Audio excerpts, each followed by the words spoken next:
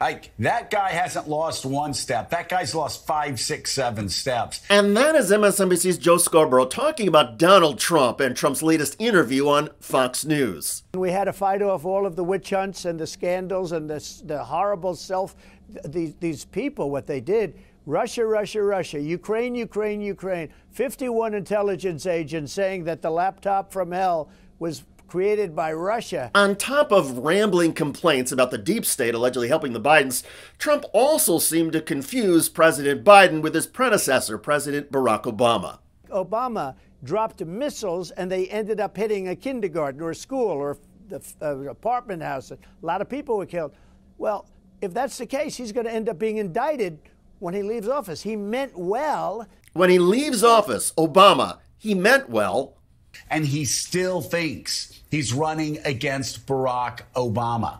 And so, I mean, he's shuffling around. I seriously, I think it's going to be harder and harder for the campaign to manage this guy who, it's just my opinion, looks like he's in a serious state of decline and seriously is so confused. According to Forbes, Trump has confused Obama and Biden at least 7 times in recent months.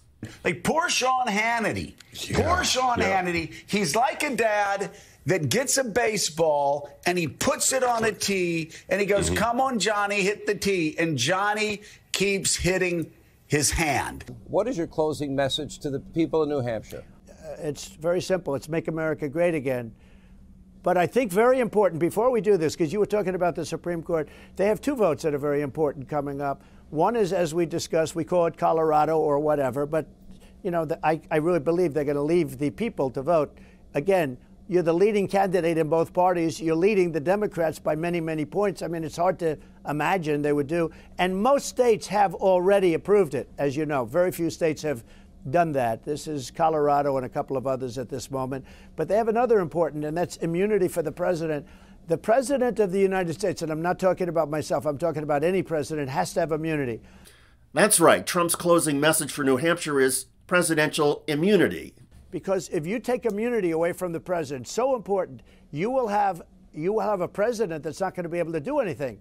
Because when he leaves office, the opposing party, president, if it's the opposing party, will indict the president. Clearly, Donald Trump's legal challenges are weighing on him as much, if not more, than his message to presidential primary voters. And again, these were softball or t-ball questions to Trump from Sean Hannity. I don't often feel sorry for Sean Hannity, but I did because he had just absolutely teed up the ball. And Donald Trump, you know, hits the lamp on the table or whatever. It was ridiculous. Throughout the Fox interview, Trump did his usual exaggerations, boasts, and outright lies.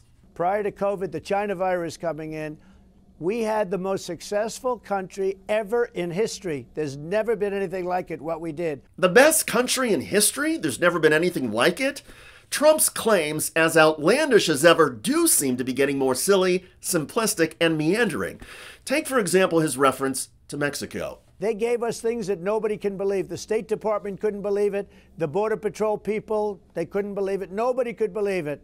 Nobody could believe it. You know, if you talk to Tom Homan, and if you talk to anybody from Border Patrol, and they have great people, they'll tell you the greatest president in history for the border, for immigration, was Trump, not even a contest. There was a time when Trump was great at delivering witty, quick, and often humorous attacks on his opponents.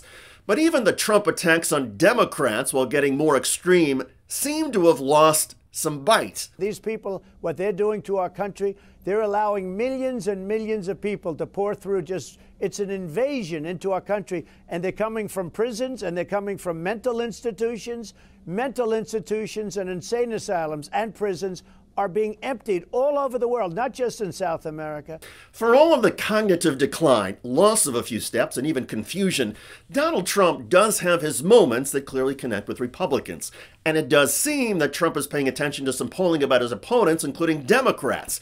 Several surveys have found that independent and moderate voters who are going to decide this general election usually like President Biden personally, even if they oppose his policies. So Donald Trump has begun to catch himself while swiping at Biden and arguing the country's on the wrong track. Watch. Biden is a threat to democracy. He's an absolute threat to democracy. He's very dangerous for a couple of reasons. Number one, he's grossly incompetent, which is the number one reason.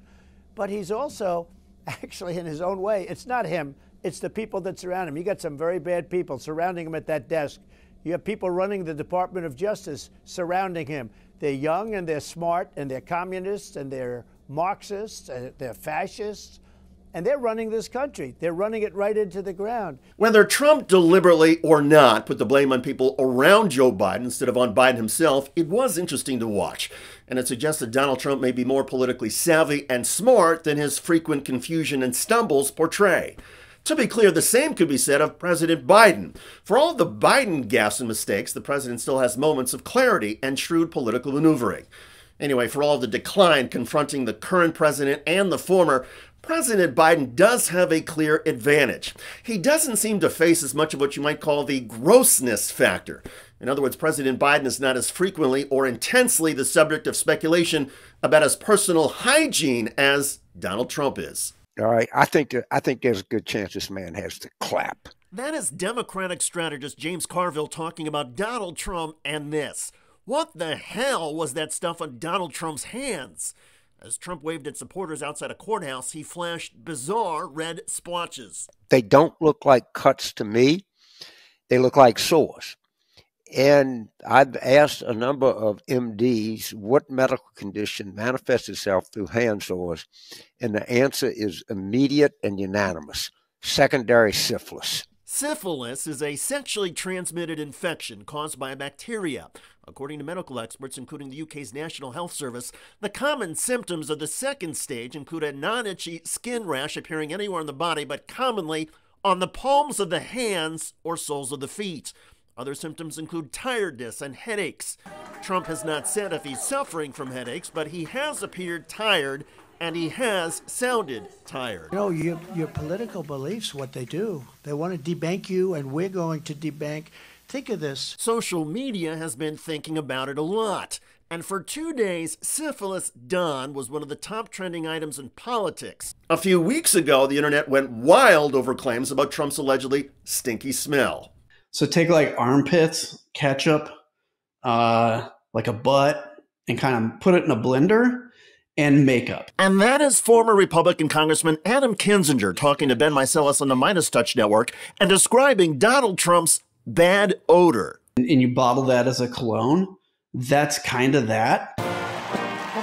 Trump then drew even more attention to the issue with a campaign response. Quote, Adam Kinzinger farted on live TV and is an unemployed fraud, the spokesperson said in a statement provided to The Independent. He has disgraced his country and disrespects everyone around him because he is a sad individual who's mad about how his miserable life has turned out. I mean, this is the kind of leader, of the greatest country in the world that we're looking at reinstating. An allegedly bad body odor, suffering from a sexually transmitted disease, tired and confused. That is a harsh rap sheet against Donald Trump. But it's all gaining steam thanks in part to Trump himself. And Democrats, as well as anti-Trump Republicans, seem to realize that throwing Trump-style personal attacks back at Trump may be a way to defeat him. Clearly, all weapons are on the table, especially ridicule. By the way, Donald Trump recently exploded after being mocked in a God parody ad. God said, I need a man who will use violence to seize power. So God made a dictator. God said, I need a man whose followers will call black white, call evil good, and call criminals hostages. So God made a dictator. Check out that video at the link below. I'm David Shuster. Thanks for joining us.